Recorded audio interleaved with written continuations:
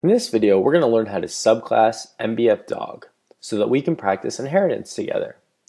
Let's start by creating a new Objective-C file. So we can go to File, New File, or you can simply press Command N. We're going to go to Cocoa Touch and press Objective-C Class and press Next. And we're going to choose MBF Puppy, and we're going to make this a subclass of MBF dog. And notice that we got the autofill here.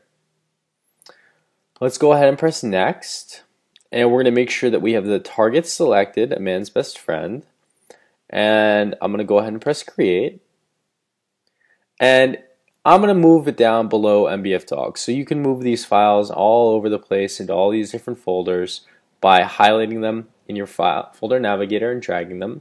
But I'm going to go ahead and just move them under MBF dog, just since it's the newest one. I think it just looks nicest at the bottom for now. Let's go ahead and navigate to mbfpuppy.h, and we're now in the header file. We're going to go ahead and add a method declaration to the header file. So let's go ahead and define our method. So we're not going to return anything, so we're going to give it the return type of void or nothing, and we'll give it the method name givePuppyEyes.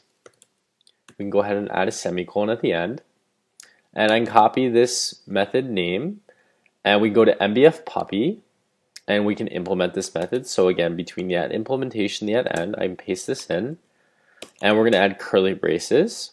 To keep this simple, we'll just write a quick NSLog statement so that we can just prove to ourselves the givePuppyEyes method is working.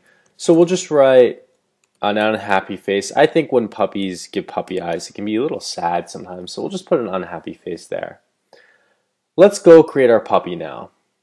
We're going to go back to mbfviewcontroller.m. And we're going to go back into the viewDidLoad method. We notice there's quite a bit of information here, so just make sure you're writing this line of code at the very bottom here.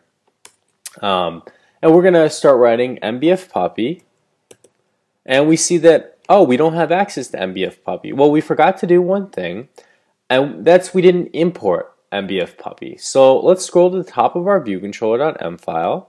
In order to get access and create MBF puppies, we have to know that the MBF puppy file exists. So let's import mbfpuppy.h, and we can scroll back down now. And now when we start typing MBF puppy, we'll see that we get the autofill, and I can create a puppy. We'll create a little puppy here. That'll be the variable name. And like before, we'll use the class mbfpuppy. We'll allocate some space in memory. We'll initialize our object. And let's now use the method we created. So we can do our object, which is little puppy. And we can call the method that we just created, which is called givePuppyEyes. And I can go ahead and run my application. And I should see that unhappy face print out to my console. And I see it right here. Incidentally, if you have a bunch of other NSLog statements, I recommend you just clear them out. It's nice to only have a few things printing out to your console at a time, especially when you're starting out. It keeps you from getting confused. So great, our method works. Let's try sending this message to our dog object. So below this, we can add a line of code. We can say my dog, and we can say givePuppyEyes. And we see here that there's an error. We can read our error. It says, no visible interface for MBF dog declares the selector givePuppyEyes. So basically what this is telling us is that the MBF dog class doesn't define the method givePuppyEyes. It doesn't know how to call this information. Only puppies know how to call this information. On the opposite side, our puppy knows how to do everything our dog knows how to do. By making our puppy a subclass of MBF dog, we get access to all of the methods and properties we declared in the MBF dog header file. To test that out, let's call the method bark on our puppy. So we can go ahead and remove the line of code that doesn't work here, and I can type little puppy bark. I didn't define the method bark in MBF puppy. I defined the method bark in MBF dog, and now I can go ahead and run my application again.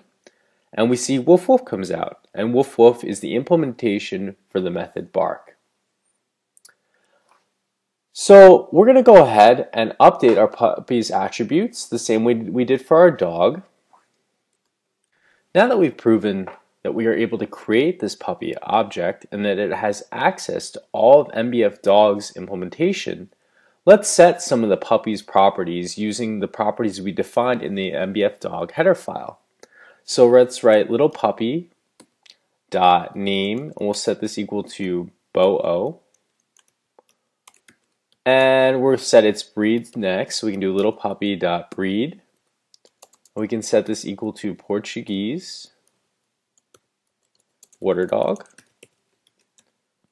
And finally, we need to update its image. Well, we haven't added an image yet for our little puppy, so let's go ahead and we can minimize or shrink the Xcode window a little bit so we can access my photo from my desktop. I'm just going to go ahead and drag this into my supporting files. And like before, I'm going to make sure I copy items into destination folder, create groups, and most importantly, I'm going to make sure I add to targets a man's best friend. I can press finish. I can go ahead and remake my Xcode a little bit larger over here. Just fix the window a little bit.